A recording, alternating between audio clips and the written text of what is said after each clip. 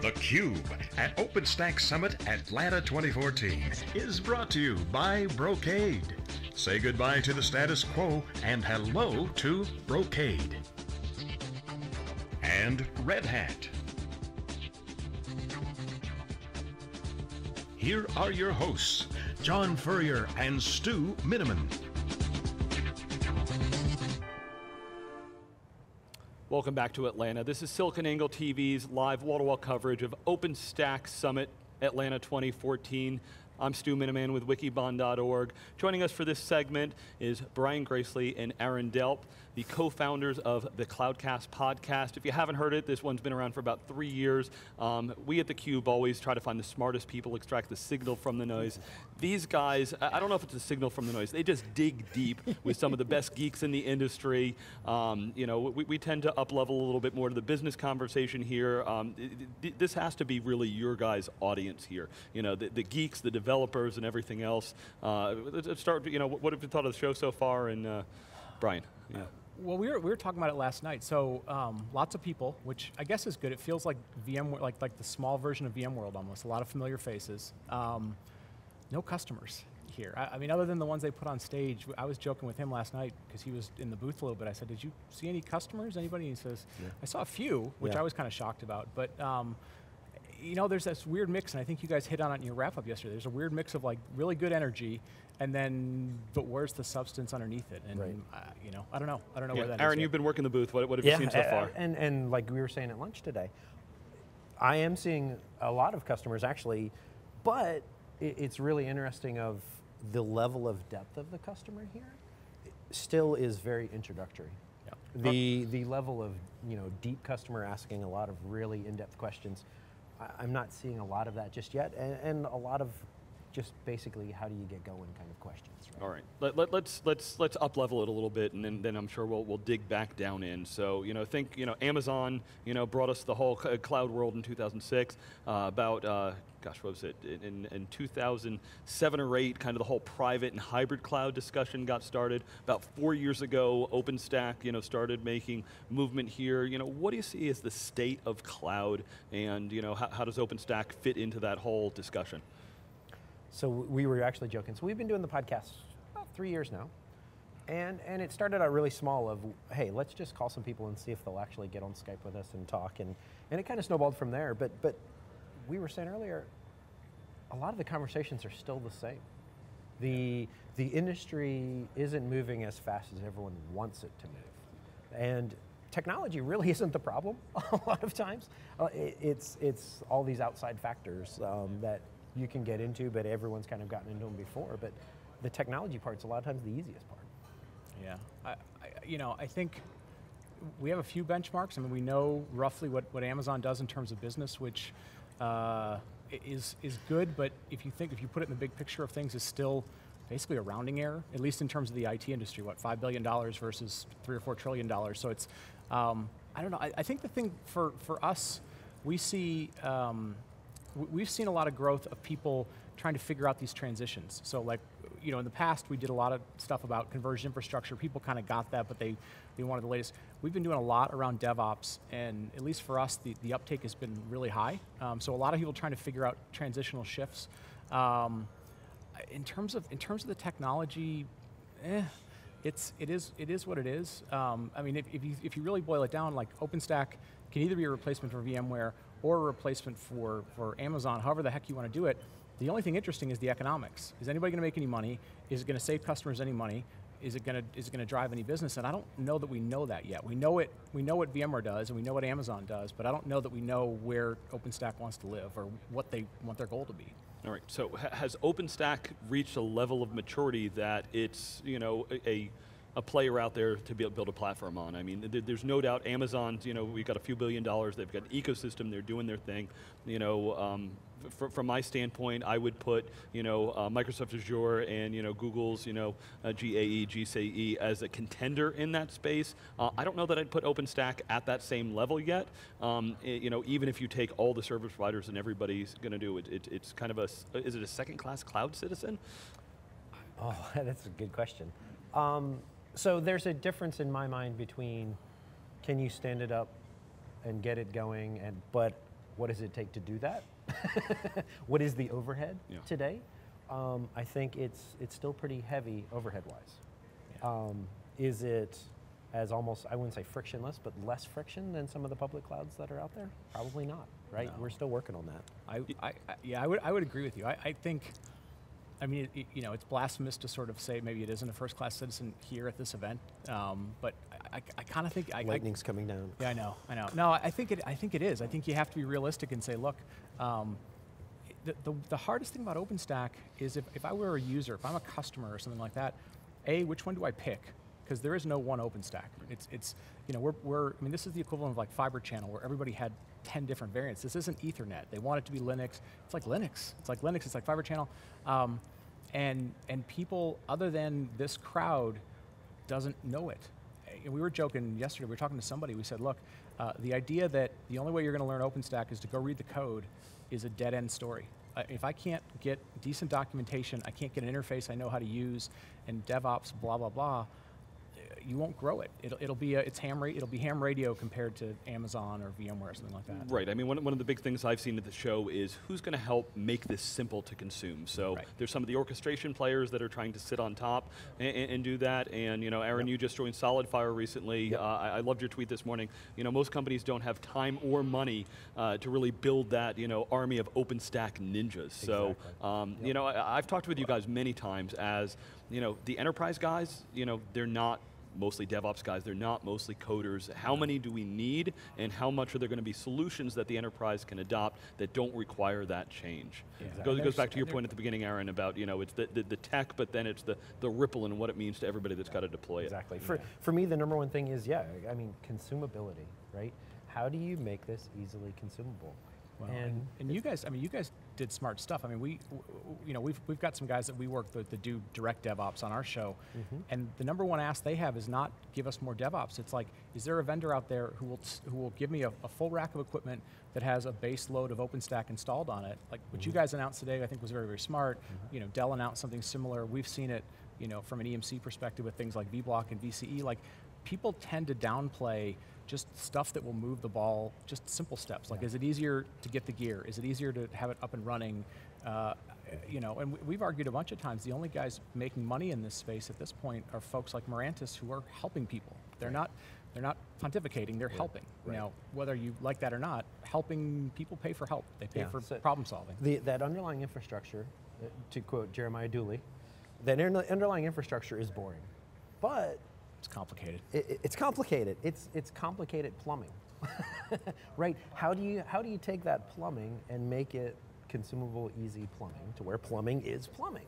Yeah, and the reality of OpenStack is you can spend as many hours as you want getting OpenStack running. You still haven't made one application even begin to start working. And again, that's the goal of this thing, right? The goal is to get that running. So, like I would almost argue if you were on the federation or you were the foundation for OpenStack, your goal should be, we should be the most invisible, easy to install plumbing on the internet, and I don't think they're there yet. So, but I don't know that they think that's their goal. They think it's something else. All right, so Brian, you brought up, let's talk about some of the money in cloud. Look at what is the funding and the motivation. One of the challenges I see is if you look at the big companies that are here, any of the guys that sell traditional infrastructure with billions of dollars in their existing business, not sure how much it's in their best interest to move this along really fast, because if I move to OpenStack, shouldn't I have some kind of portability between what I'm doing? I mean, if it's one Cinder versus another, company like Mirantis, I mean, they seem to have good brand name recognition at the show, but from what I've heard, they were sub $50 million last year. So compared to what the big companies are doing, that's pennies. When you've got billions of dollars of existing stuff on the line. So please take on that. I don't think we've seen, and you sort of talked about it yesterday in your wrap up, like if this doesn't take off in a year or two, it'll implode. I actually think the faster that implosion happens, the better. I think you can't, think about it this way. So forget about how many vendors there are with distributions. If you're SolidFire or EMC or anybody who has to work with one of those distributions, even if you're Red Hat, just the pure cost, or if you're a customer, the pure cost of trying to go, I'm going to certify one of these things that comes out every 6 months, but it comes out in pieces, is ridiculously expensive. The faster we can get to even one or two distributions, and I don't really care who it is, get to a couple of distributions so it's somewhat consistent. It becomes more like Ethernet, and then then I think what you have is you'll have some takeoff, like you do when you see a large company buy a startup and you go, I can put a sales force behind it, I can put resources behind it. I don't think any of the guys here, other than maybe Rackspace or Red Hat, maybe HP now, have enough resources to make it successful. You're never going to see Scout Cloud Scaling or Piston or anything. Great technologists, not enough money to go drive enough engagements with customers to make a number that's going to show up on your radar, I don't think.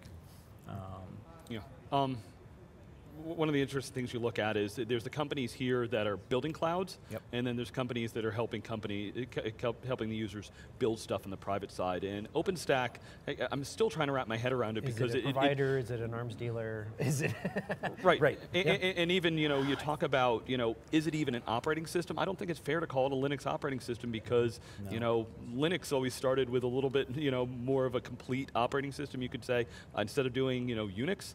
I can do Linux. I can't, I still need bits and pieces to put together. Right. I think I've heard it, it might be part of the kernel, but to get to that full distribution, I've got to have more. Yeah, it's interesting of what are the use cases that will ultimately drive what OpenStack will be. And I still think we're all over the map there. And I think, unfortunately, I don't know when that clarification will come or how it will come. Because, to Brian's point earlier, there's a lot of players here. There's a lot of opportunity here. How does that settle out over time? Is it just whoever has the deepest pockets wins long term, where you just kind of starve everyone else out of the market? I don't know that answer, but the use cases and the customers have to come and say, I want that, right? Until somebody says, I want that, and some money starts going around that use case, it's going to be hard to determine a winner. Yeah, you get two challenges, and you know this from your analyst days. Like the worst thing you can be as a product, whether you're a startup or something, is to not fit into a bucket, right? It's great to go, we're different, but if nobody can classify what you do, that's hard. Yeah. And so are you a kernel? Are you the new Linux? Are you the new cloud? Whatever you are. And the other thing is, like you said, if you're Rackspace, you have totally different motivations than if you're Piston Cloud. Right, I mean, totally different. If you're Rackspace, you love the community because in essence, you're trying to catch up to Amazon and you want free resources, you want the cheapest resources you can get. If you're Piston Cloud or Cloud Scaling or any of those kind of guys, like you want to build a business that customers will pay you on a recurring basis. I mean, totally different. And how you resolve that, or you don't get people creating forks and variations, I don't know how that resolves itself. Yeah. Other than they just have to collapse and some of those groups end up going to work for it. Now, the good news is I think there's a ton of sort of consolidated talent at certain companies that somebody's going to end up buying them up and having a fantastic head start on something. Yeah, no, you're right. I mean, Brian, Dave Vellante has often said, if there's, one lawyer in a town, he's going to go broke. If there's two, they're going to be rich. Right. What we have right now is, of course, the paradox of choice, where, there's dozens of environments and customers are just going to freeze up because, if I have just vanilla chocolate and strawberry, no problem, but you go to the, case in the dairy and it's like, oh my God, there's no way I'm going to please everybody or get the right, how do I, there's that fear that I'm going to make that wrong choice and who's going to stand with me. Yep. So I'll flip a question back at you then. So OpenStack long term, have we reached a point though where we have momentum, you have a lot of players, you have a lot of money, too big to fail at this point? Yeah, so definitely we've talked a lot about momentum lately, and there's so many players that are involved. Brian, you brought up acquisitions. Are we poised? Could somebody come and say, hey, Mirantis, they've got some great developers, they've got some good momentum, but if we put them into a company that's got 10, 20, $50 billion and thousands of people in the field, what could we do with them? And they might even squash the distribution, but they could have those coders, they have those leaders, and they can do something. So I guess, Aaron, to your point, I mean, we're all here, and it's only my first time coming to the OpenStack Summit, but many people are here. There's a lot invested. Something drastic would have to happen for the rug to be pulled up and us not to be coming to OpenStack Summit in 2 years. I agree. I think what Cisco's going to do, what VMware's going to do, we sort of know what HP's going to do, Oracle, but there's a few guys out there with a lot of money that either have portfolios to protect, markets to protect, or quite honestly, they're trying to figure out if they want to go play in the new game and fight Amazon or fight Google or somebody like that. So yeah, I think we'll be here. I think we'll be coming back to these things. How big they'll be, I don't know, but I suspect the show will be 30 or 40% larger, and we'll have half the number of distributions next year. And more billion-dollar commitments. Yeah, exactly. I'm Yeah. $1 billion is like the ante up in this game. Yeah, it's the new in. Come on, IBM set the bar with $1 billion back in the 90s. Shouldn't be at $10 billion now? Sure. I mean, we need that. Inflation adjusted. That's what I mean. That's what Simon. I mean, we've had Simon Wardley, who we kind of buy into from an economics.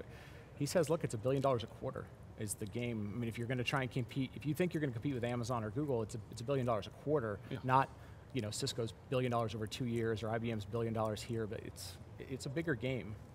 And the thing I don't think a lot of the vendors understand is when you're an Amazon or a Google or a Microsoft, whoever running their own cloud, your learning curve is going like this. It's growing hockey stick wise, and people that are selling individually to each individual customer, it's a lot of relearning, a lot of retraining. You're playing at different speeds. You're playing elementary school against the pros. Yeah, so I finally found from Cisco that, talked to Lou Tucker, and the intercloud solution is service providers and Cisco will have their own cloud. If you look at the EMC Federation with EMC and VMware have vCloud hybrid service, HP's got their cloud, IBM's got their cloud. How many clouds do you guys think we have in a few years? Yeah, unfortunately, that's going to be the next area of consolidation. Once we consolidate this OpenStack market down, then we got to consolidate all the public clouds down, because that seems to be, there's a big land grab there, and I want to go fight against AWS, I want to go fight against Azure, I want to go fight against GCE, but yeah, I mean, unfortunately, like you were saying earlier, like, what's the in for this game? What's the ante? Well, if it's $1 billion a quarter, I would also say too, almost everyone has to have a public cloud, and then in 3 to 5 years, we're going to have less public clouds. That's the next cycle to consolidate.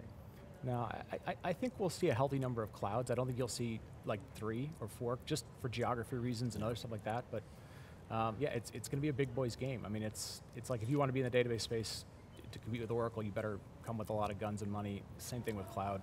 How many? I don't know. And the other thing is we don't know. The other thing we haven't seen yet is, everybody was like, certain things would happen, and then 5 years later, I mean, Facebook came out of nowhere. Some other guys came out of nowhere. Nobody stepped up yet. Nothing out of the ordinary has affected AWS yet. They've been growing for about 4 or 5 years. There's the possibility that something comes along and happens. That whether it's people marginalize it through PaaS plays, if that ever takes off, or the Snowden thing takes off, or whatever it might be, we haven't seen anything yet that hasn't just stopped growth, and nobody grows 50% year over year infinitely. Yeah. So. All right. So. We were saying earlier that you guys have been having a discussion for 3 years, and in many ways the conversation hasn't changed too much. So Brian, I know you're a fan of the Heath brothers, and what they wrote is the path, the elephant, and the rider. What's holding us back? What do we need to do to actually make progress, or is it just the fact that IT takes a decade for anything major to happen? I think that's part of it. I think IT changes slower than we think it does. I think we're at a stage where the skills that are needed are different, right? Either the economics of this, between open source and cloud, the skills and everything's different. I think IT people are notoriously conservative, and they're not in a rush to change for change's sake. I think we've seen a bunch of little incremental stuff. I mean, converged infrastructure is bigger than it was. People actually using cloud platforms is bigger than it was. Some of it's just slow. It's just, like, I hate to say that it moves slow, but our industry, 5 years is the old new 10 years, but it hasn't become 2 years yet. Right. And the other thing too, probably the number one, so we do the podcast and then usually we stop recording and then we sit around and chat for a little bit. The number one issue, no matter what kind of company it is, no matter what they're in, what's the biggest problem? Talent. Yeah. It is DevOps talent, it is cloud talent, it is, in order to get that experienced person, you got to go develop the battle scars to be able to hire that person with the battle scars kind of thing. And it's just not happening fast enough in our industry. And I think it's a combination of everything is going faster, but at the same time, to go to Brian's point, a lot of the IT staff don't want to necessarily branch out and take that risk and go get those new battle scars. They want to stay in their old battle scars and keep making money off the old battle scars.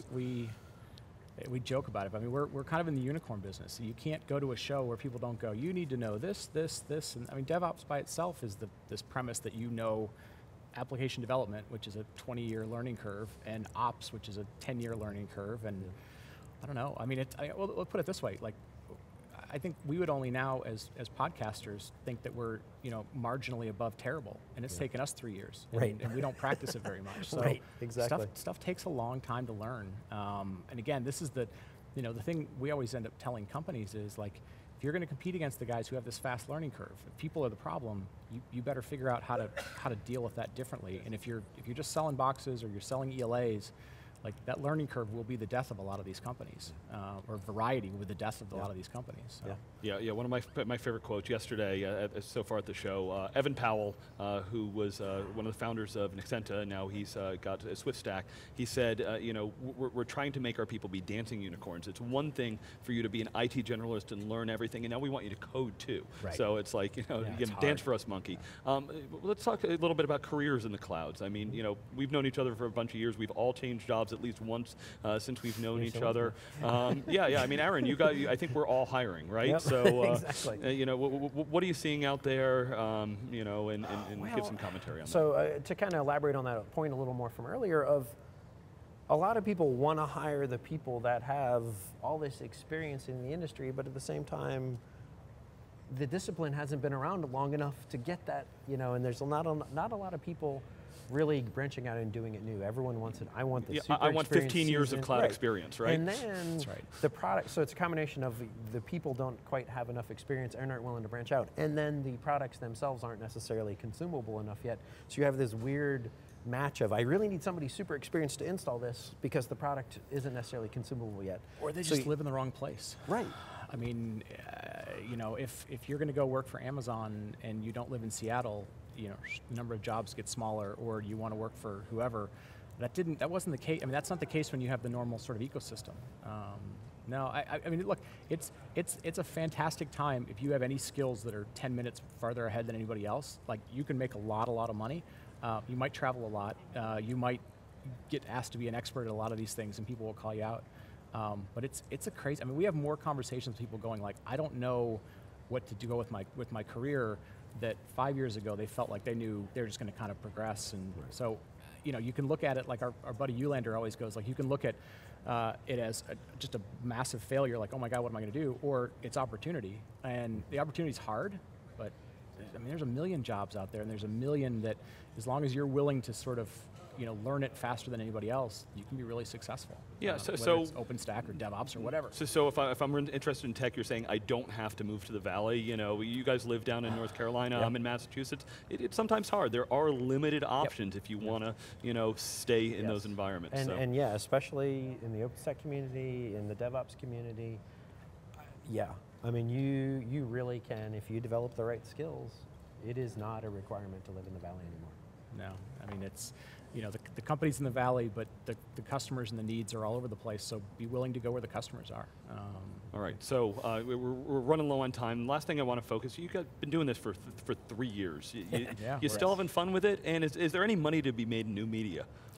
Enough to take our wives out to dinner. Yeah, occasionally. Well, I just realized for the first time we're now like Siskel and Ebert, because in the past we always kind of had no competitiveness, at least in our regular jobs. Now we sort of do. Right. But no, I don't. I mean, trust me, you can make money if you want to. Our problem is always we enjoy our regular jobs more in terms of paying our bills. So you have conflicts of interest, but if you're willing to get out of having conflict, there's a lot of money. There's a lot of companies that want to use you as an influencing source, and people will have 10,000 followers or 50,000 blog posts a month.